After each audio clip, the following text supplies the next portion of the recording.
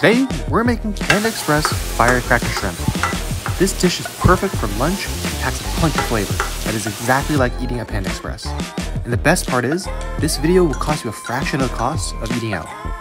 Let's get cooking. First, slice 1 white onion, dice 2 yellow bell peppers, dice 2 red bell peppers. Prepare about 1 1/4 pounds of string beans, grate about 1 tablespoon of ginger, and prepare about 1 1/4 pounds of peeled and deveined shrimp. Mix 2 tablespoons of cornstarch with the shrimp, 2 tablespoons of Shaoxing wine, and set this aside.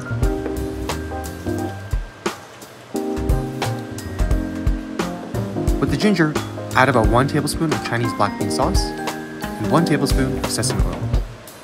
To cook, we'll heat up a wok with oil on high heat and cook our shrimp.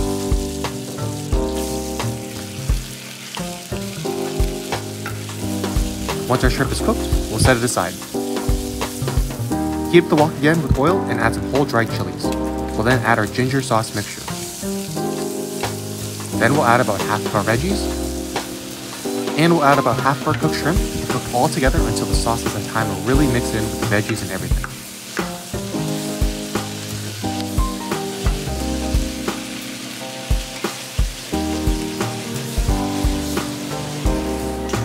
We'll repeat this with the remainder of the veggies and add a little more black bean sauce as needed.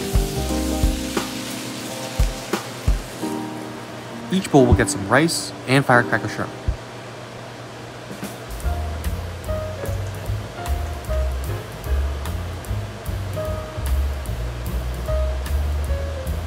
Every bowl has a fantastic blend of color, spice, and flavor.